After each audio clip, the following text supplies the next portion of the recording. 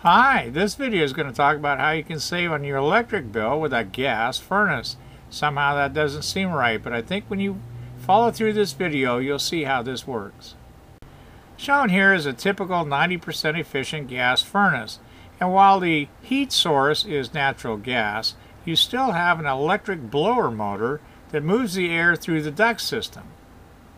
This is what the motor typically looks like. This is a single-phase motor. The shaft drives the blower wheel that moves the air through your duct system. Most furnaces come with a standard single-speed motor, and what that means is shown graphically here. The red arrow is indicating that when that motor first starts, when the furnace first comes on, that there is a certain amount of amperage it takes to just get that motor going. So the startup amperage only lasted for a second or two, and then you can see the amperage drops down to what we call the running load amps under the red arrow. And this is the amount of amperage consumed by the motor during that cycle it's running. And then the amperage tails completely off to zero, and the motor comes to a complete stop at the end of that one heating cycle. Looking at this over time, even just a single day, you can see there are numerous peaks as the motor each time it starts has that peak starting amperage, tails off to the running amps, and then drops to zero. The peaks are due to something known as Newton's first law of motion.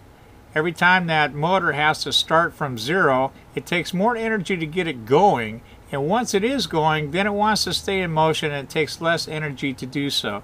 This is called the law of inertia. Now I'd like to introduce you to a different kind of motor called a variable speed motor.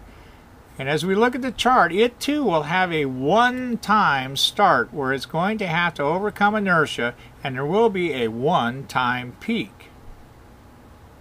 And like the single speed motor, the variable speed motor too will have its amperage fall down to the running load amps during the time that we're moving air in the system. But here's where the big difference is. Note at the end of the run that the motor does not come to a complete stop. It's not turning very fast and is consuming very little amperage, but the big thing is it does not come to a complete stop. So as we look at this motor operate over time, note that there is one peak the first time it starts, but after that there are no further peaks. Why is that? We no longer have to overcome inertia because the motor is already spinning. Not real fast, but it is moving, so we don't have to overcome inertia, and we only come up to the running load amps, drop back down, and back to the running load amps. No more peaks. Is this important? Yes. This final graph shows both motors running simultaneously. The red line is showing our single-speed motor, and the blue line, the variable speed motor. So does this make a big impact on your electric bill to not have to have that starting amperage every time? Yes. Studies have shown it's between 30 and 40% of the cost of operating that furnace. In dollars and cents for the average 3-bedroom home, we're looking at probably about $100 to $125 a year. This is a relatively significant savings.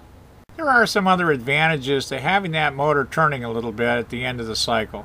First of all, air continues to move through your air filtration system, and it keeps the air from stagnating in the rooms.